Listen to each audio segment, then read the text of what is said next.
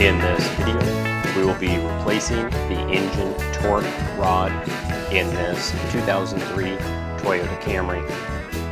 Taking a look inside the engine bay, we want to focus our attention towards the passenger side of the engine bay. Specifically, we want to locate the engine torque rod.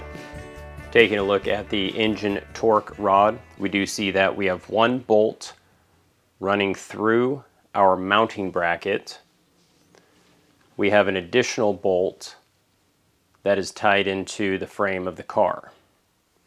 I'm first going to apply a little bit of Amsoil metal protector to aid in the removal of these bolts.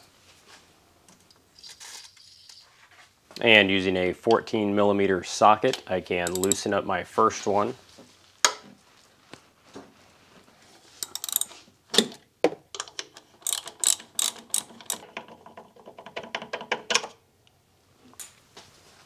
Followed by my second one.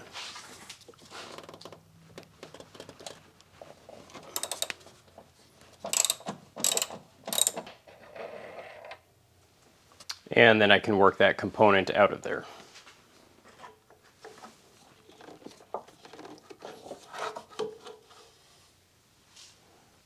And I always like to compare my new component to my old component.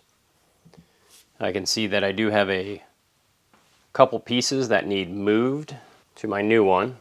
Other than that, these look the same. And taking a look at our old component, it is obviously clear that this needed replaced. And then we can install our new engine torque rod in place.